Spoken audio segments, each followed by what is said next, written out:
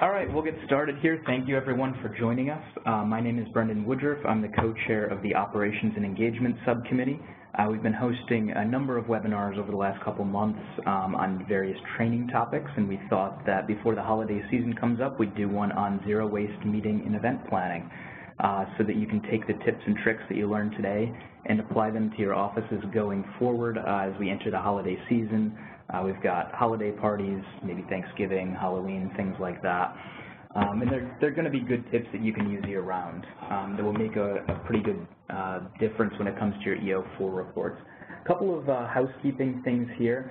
This webinar is being recorded, and it will be put on the Green New York website afterwards for folks to view. We'll also be sending out a link to everyone on our listserv so they'll have access to the recording as well. If you have any questions while we're going through the webinar, put them in the chat box. They'll come to me and we'll answer those at the end.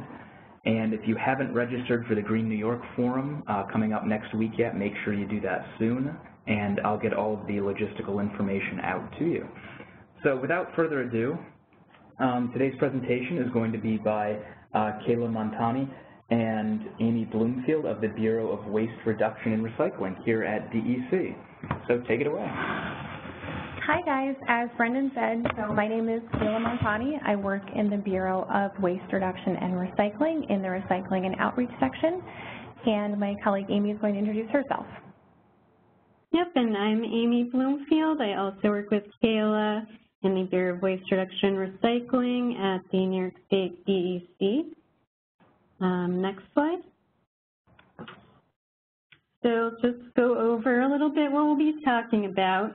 First, we want to, everyone knows the webinar is about zero waste events. We want to give you some tips and tricks on that. So first, we just want to talk about what exactly do we mean by zero waste, what are the benefits of zero waste meetings and events, and then what do you actually do to have a zero waste event. And then we'll show you a couple of examples and ways that we've used these tips in action, and then we'll talk about any further trash talk and questions and answers. Next slide. So first, we'll get started by explaining, what do we mean by zero waste? So basically what that means for your meetings and your events that you'll be planning, everything at the end should be reusable, recyclable, or compostable. Your events don't have to be totally zero waste. You can do something that's low waste and be working towards zero waste. And what we don't want is for this to scare anybody or scare anyone off.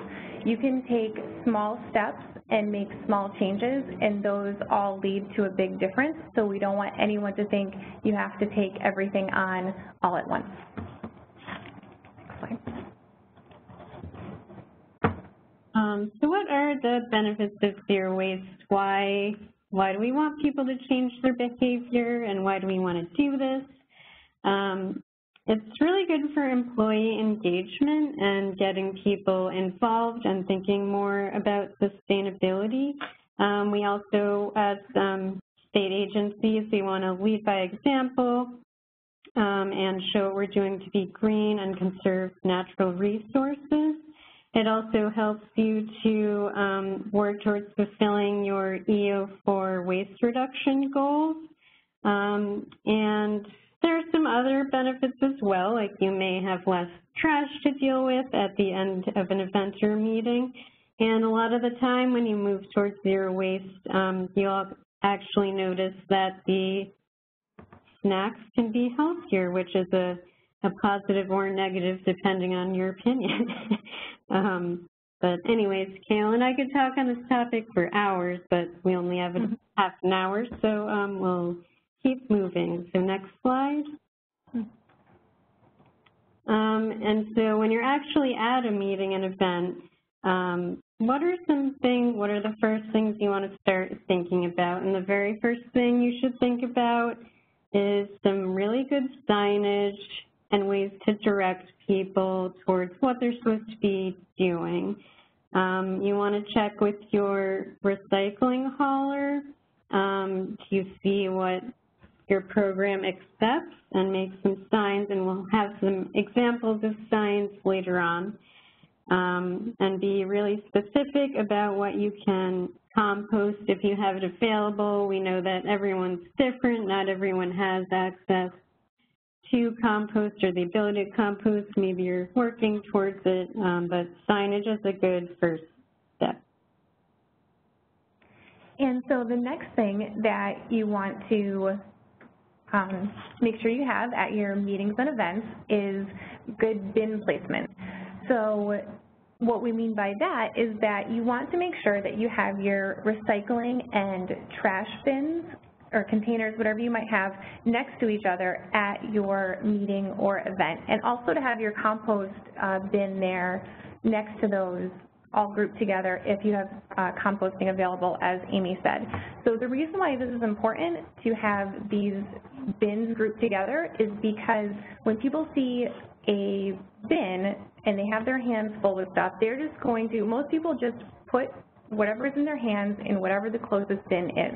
So you want to make sure that you have your bins grouped together. That way people can easily and clearly see what is for garbage, what is for recycling, and what is for composting, and the signage will help direct them to the appropriate bin.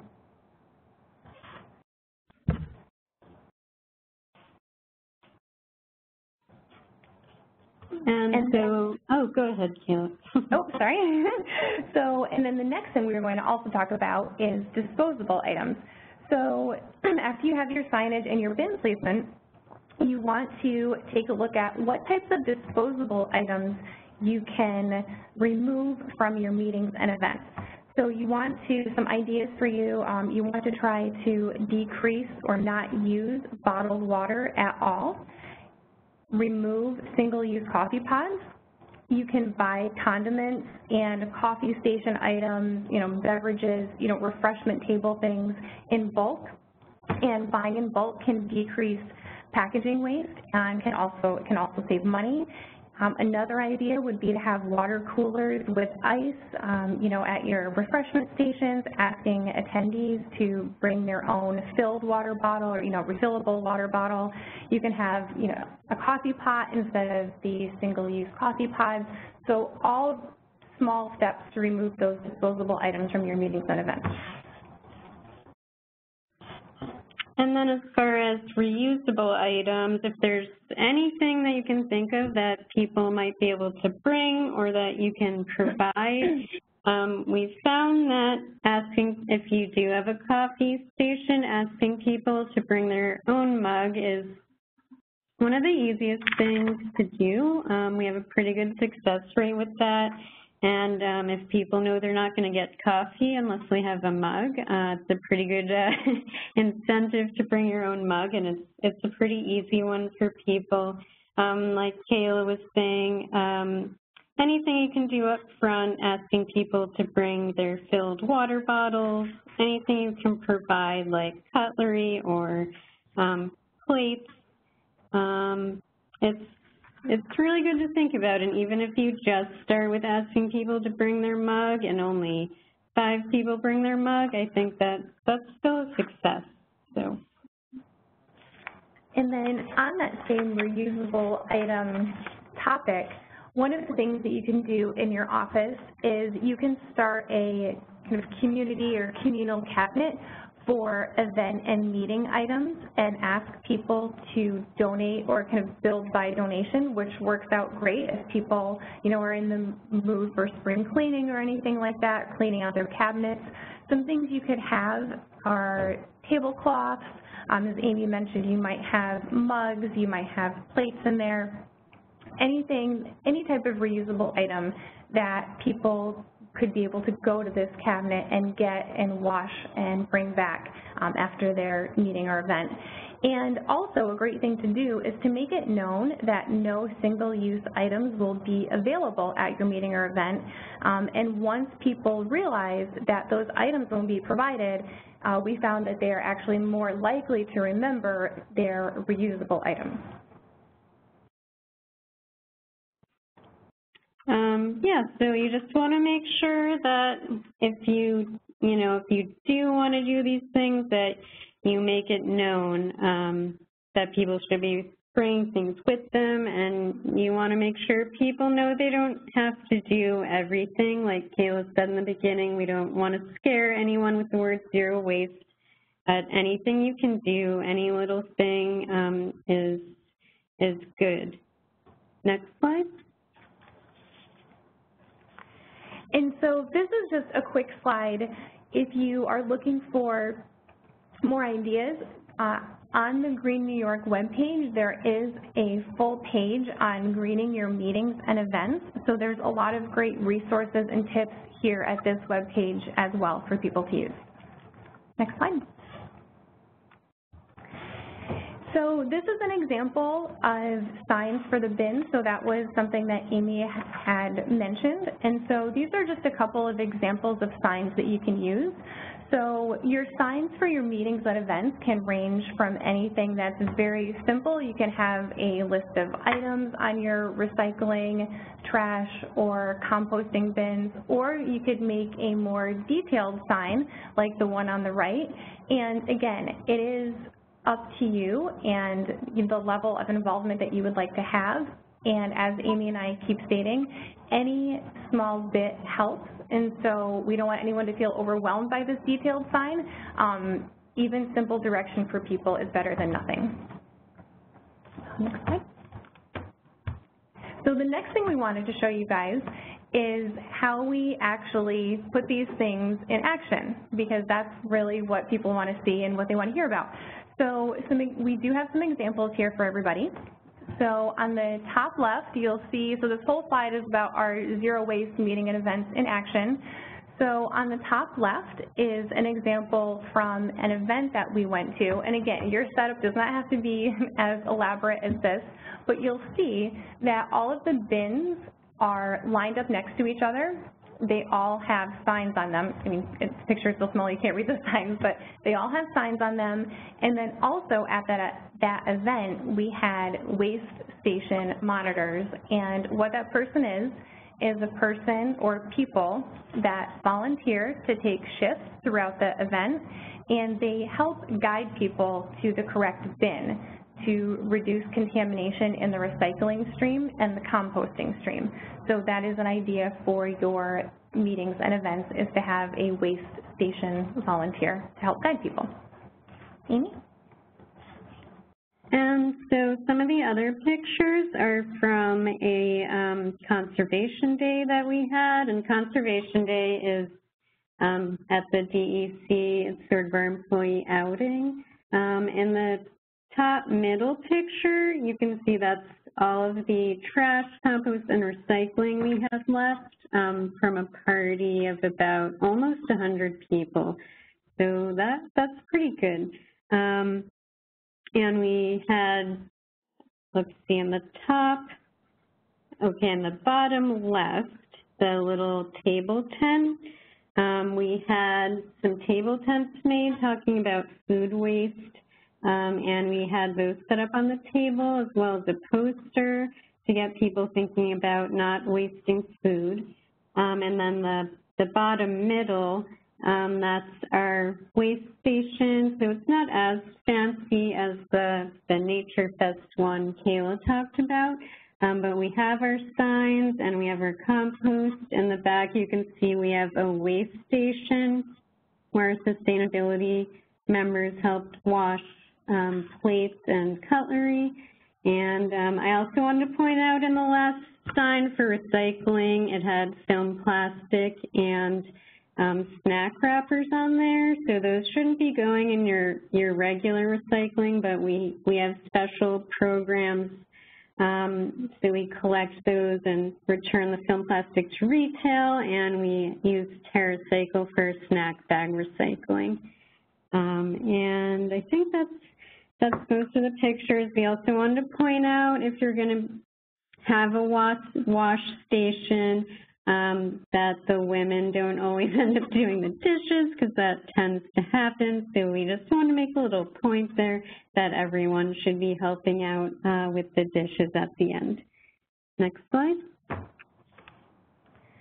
Okay, so we talked about some things you can do.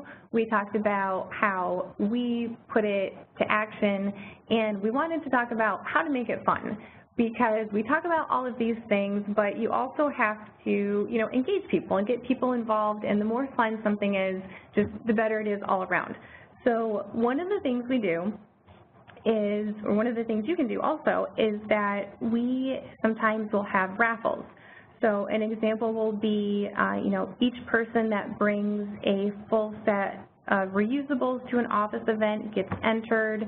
They might win something like a reusable bag, a reusable, zero waste lunch kit. Amy has a picture where on the left, that is a prize that she had as part of her Zero Waste Lunch Day event that she's going to talk about. So what we found is that once there's a raffle, you can have a prize, you could do a little quiz as part of this, a quiz with a prize.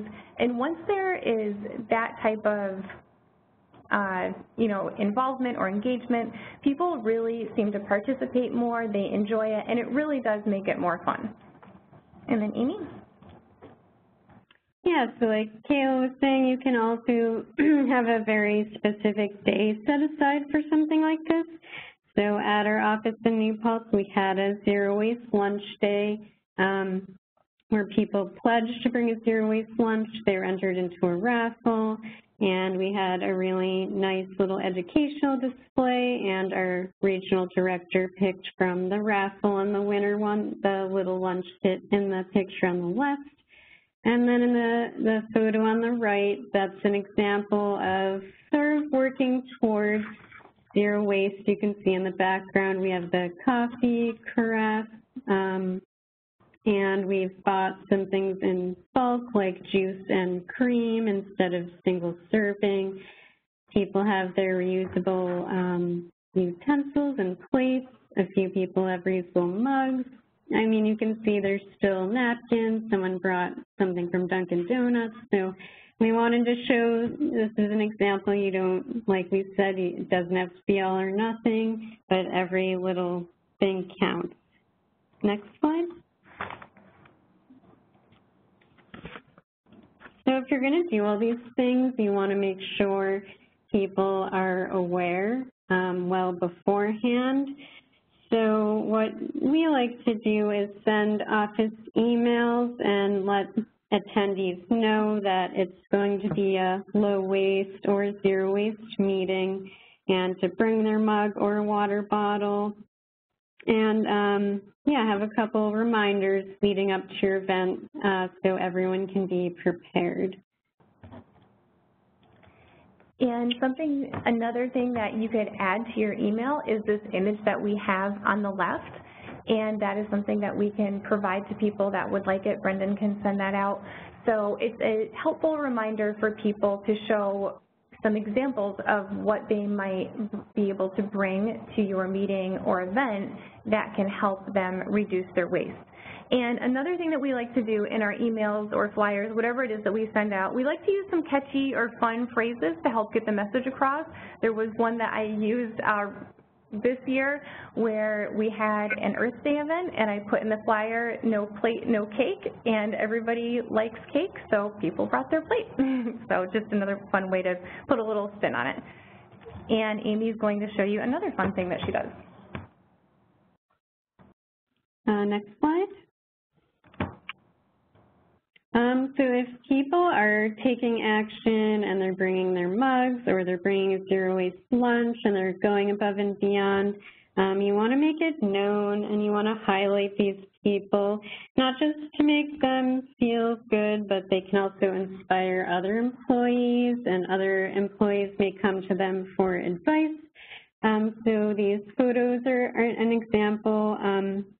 Leading up to our zero waste lunch, I did little interviews with a couple staff who I know are kind of sustainability heroes, and they bring a zero waste lunch on the regular. So we sent out little interviews with tips and tricks, and everyone interviewed had their other staff coming to them saying, oh, I love the way you did your lunch, especially Marianne with her jar salad in the middle there. Everyone was really excited about her jar salad and asking questions. So it's really nice just to recognize when people are going above and beyond.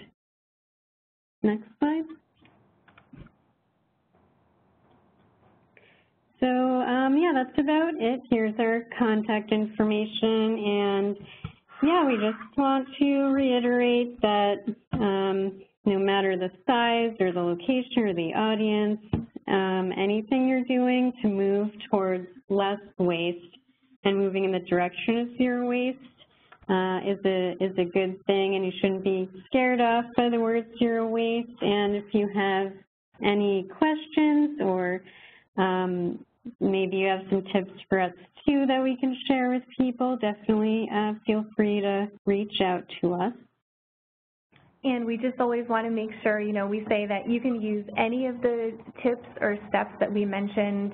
We can use them by themselves. You can use them in any combination that you would like to. And we always like to reiterate, you don't have to do absolutely everything in order to make a difference. And that's it. Thank you. Correct. Thank you so much, Kayla and Amy. That was fantastic. So do we have any questions? If you do have questions, please type them into the chat box here, and we'll get to them. And we do have one comment here, just a second.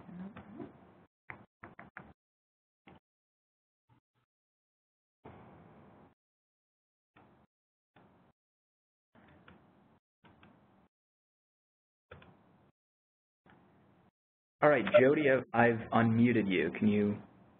Yeah, can you hear me? Yep, perfect. Great. I just wanted to touch a bit on reducing waste for meetings. Most of what you presented was wonderful, but it tended to relate more to food events.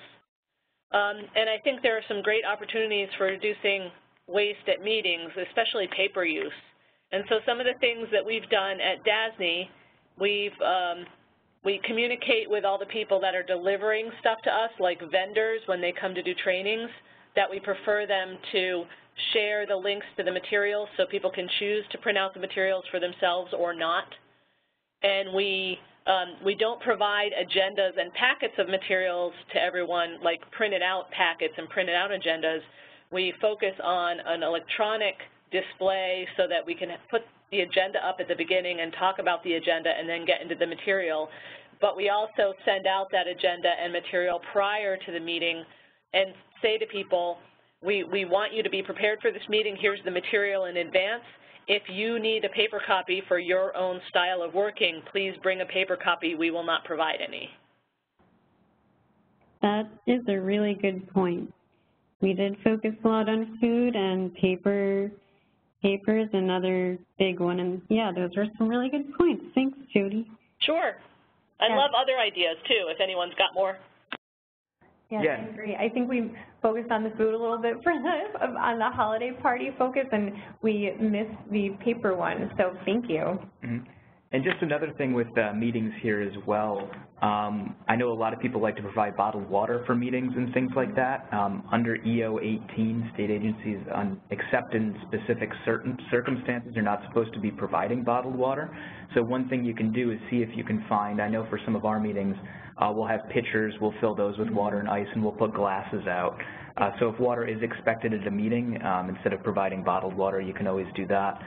And so, if finances are an issue or something, you can look into what you can find for some sort of cheap pitchers or things like that.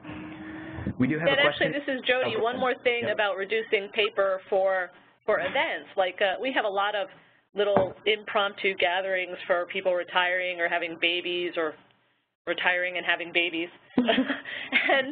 and we reuse a lot of our decorations. So we have a closet here at DASNY that has banners, yay, you're retiring, and happy birthday, and all these other banners, and some decorations to hang up, but we reuse them. So you could do the same thing for holiday parties. You could have a little cache of holiday party decorations that can be reused every time until they start to look kind of wimpy. Then, invest in new ones, but reusing them for more than one thing. And we also tell people that we cannot use any kind of plastic tablecloths they should use reusable tablecloths or paper ones if they really want to have something single use.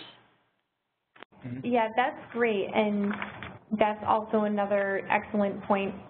And kind of goes along with that communal cabinet idea. So we also, same thing, like I said, great point. We have that here at our office for the party supplies and get the reusable tablecloth. So that's an excellent idea as well. Thank you. And we do have a question that came in. It says, I see you referred to a lot of staff-oriented events. Do you have any specific advice on how to encourage students to reduce waste in working with outside vendors for large events?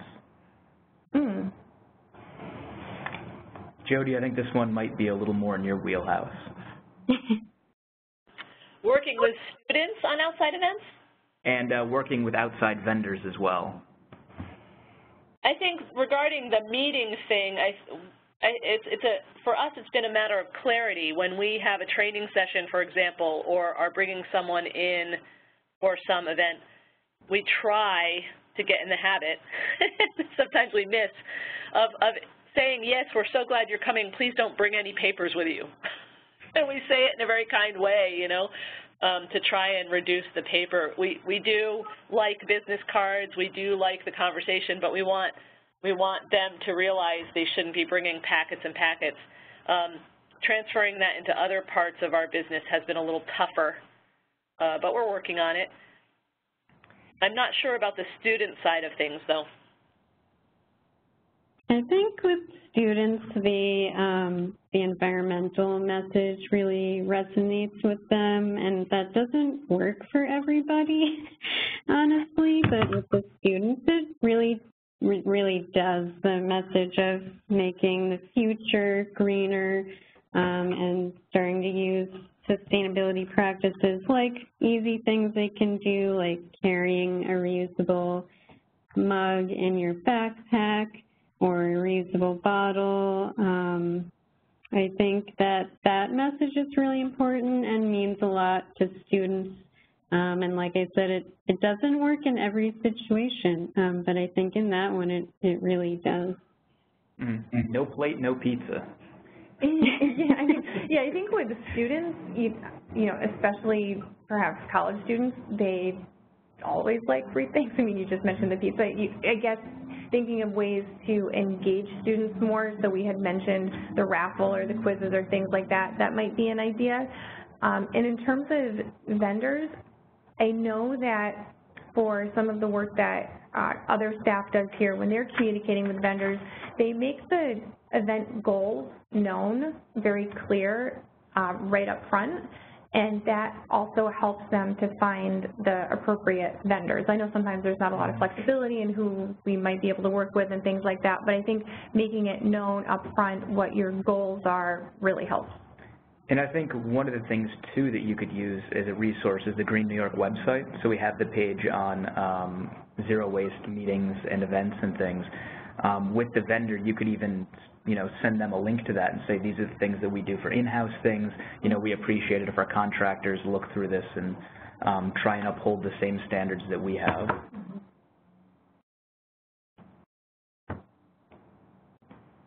And are there any other questions or ideas or thoughts that have popped into people's heads? I know I'm now thinking about Halloween candy.